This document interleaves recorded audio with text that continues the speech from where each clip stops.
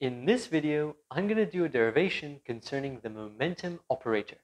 This video is part of a playlist on quantum mechanics. You can find the link to this playlist in the description below. In this derivation, I'm going to start off with the time derivative of the expectation value of x. I'm going to mathematically manipulate that time derivative. I'm going to turn it into an expression that we're going to use in the next video to define the momentum operator. So let's get started. This derivation is very important when we're talking about momentum in quantum mechanics.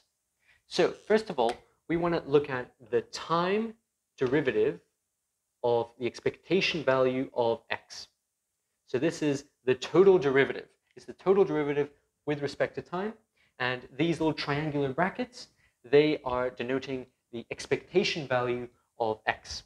And x is our little position variable, or the coordinate that is describing position.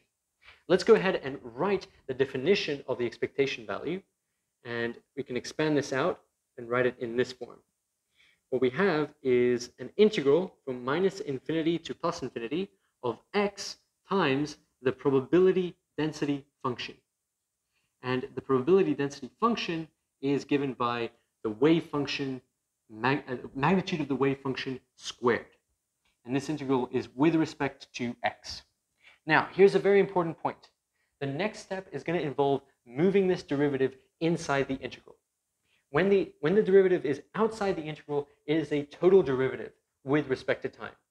Because this integral only depends on time, we are integrating with respect to x. So that gets rid of the x dependence. So this is just a time-dependent integral. But the integral is not the same as the integrand. The integrand is everything that's inside that needs to get integrated. All of this stuff over here, what we have to do is we have to move the derivative and we have to differentiate that. But the integrand depends on x and t. So this is going to turn into a partial time derivative. It's also going to ignore this x because a time derivative treats this x as a constant. So let's go ahead and write this with the derivative on the inside of the integral. So we're going to have minus infinity to plus infinity, going to integrate from minus infinity to plus infinity, and then we're going to have x times the partial time derivative of the probability density function. And I won't write the explicit dependence on x and t. So this over here, this is what we have now. So this guy is the expectation value still. It's the time derivative of the expectation value. We've just moved the time derivative on the inside of the integral. Now what we can do is we can actually see that this over here is the same as psi star times psi. And in the past few videos, particularly the ones where we proved that normalization is preserved, we actually talked about an expression of this exact form. We had a partial time derivative, and we were taking the partial time derivative of this combination, psi star times psi. And what we did was we expanded this using the product rule for differentiation, and then we substituted in the Schrödinger equation and the complex conjugate of the Schrödinger equation as well. And then we canceled the term involving the potential, and that gave us an interesting combination, an interesting term. And we're actually going to use that expression that was used in earlier videos in this playlist, and we're going to continue with this derivation using that expression. So I won't explicitly show how we jump from here to here. I'll just kind of guide you through it verbally. So this is going to be equal to I h bar over 2m. Now pay close attention to this constant. I'm pulling the constant out of the integral, but this constant has a lot of information as to where this expression came from. So again, we're going from minus infinity to plus infinity, and we're going to keep that x there, but this time derivative has now become a x derivative. It's still a partial derivative. And what we have on the inside is psi star times d psi dx, and then we have minus d psi star dx, and we're multiplying by psi. And this is integrated with respect to x. So where did this come from? This is, again, the thing that we talked about in the proof for normalization preservation. And what does this actually look like? What we've done is we've taken out a partial derivative with respect to x, but if we were to put that back in, what we would see is there would be second derivatives over here. So we have some combination with second derivatives with respect to position. And that actually comes from the part of the Schrödinger equation that deals with kinetic energy. So that kinetic energy operator. That's the bit that doesn't cancel out. The potential part cancels out. There's a plus and a minus. But the kinetic energy part doesn't cancel out. So we get this kind of swapping of derivatives with a minus sign. This minus sign actually comes from complex conjugation, because an I turns into a minus I. Keep in mind, there's actually an I out over here. So what we could do is we could put this constant back inside, and we would see that there's an I multiplying this and a minus I multiplying that. That is again related to complex conjugation. But where did this h bar over 2m come from? Well, if you remember from the kinetic energy term in the Schrödinger equation, there is a minus h bar squared over 2m. And what we did when we put the Schrödinger equation inside is we had to divide by I h bar. And when you divide by I h bar, you lose 1 power of h bar. And you also change the sign.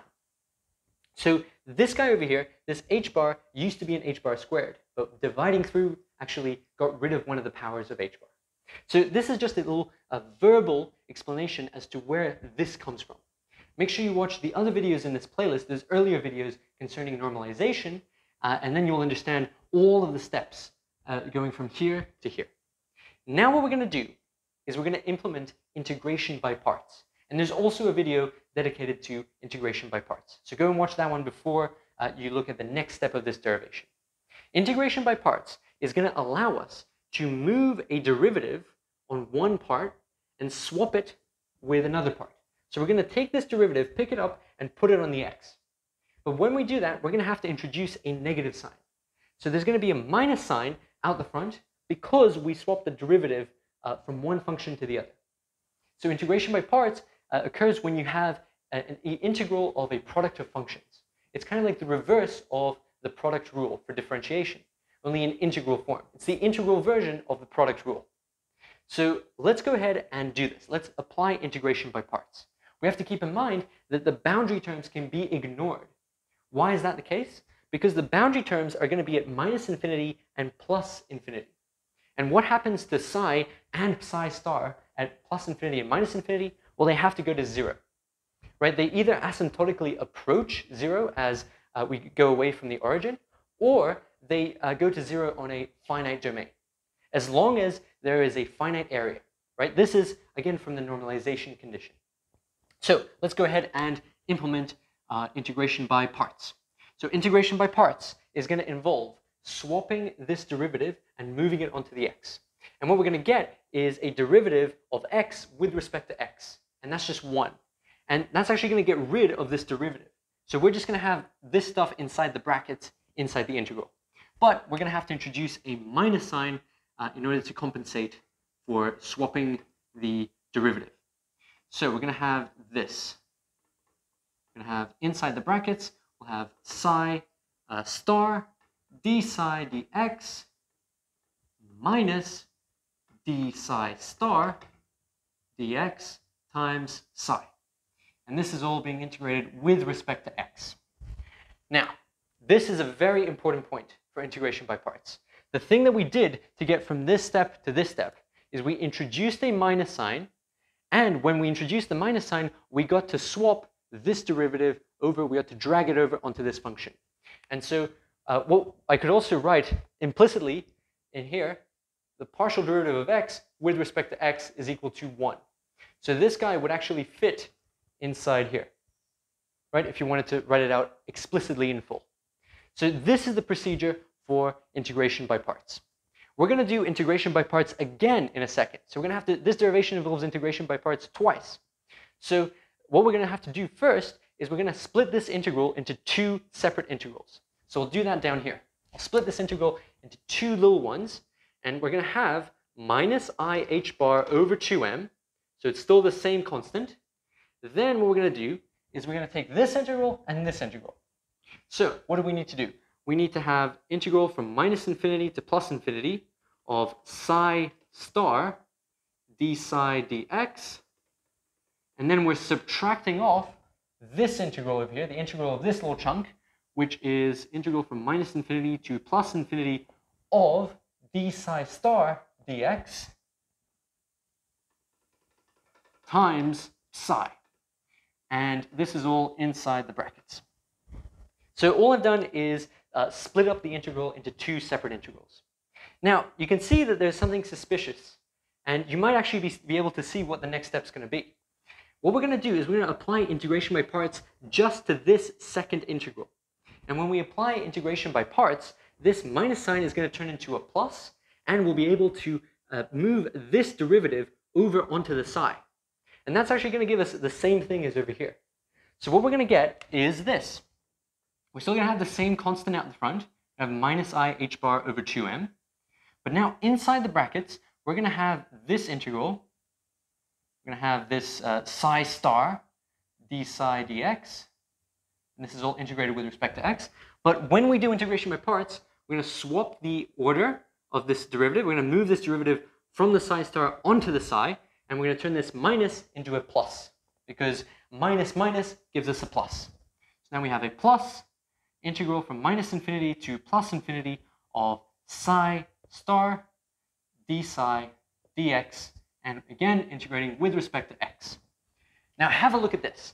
Performing integration by parts on just this term over here has given us the exact same integral that we have on the left.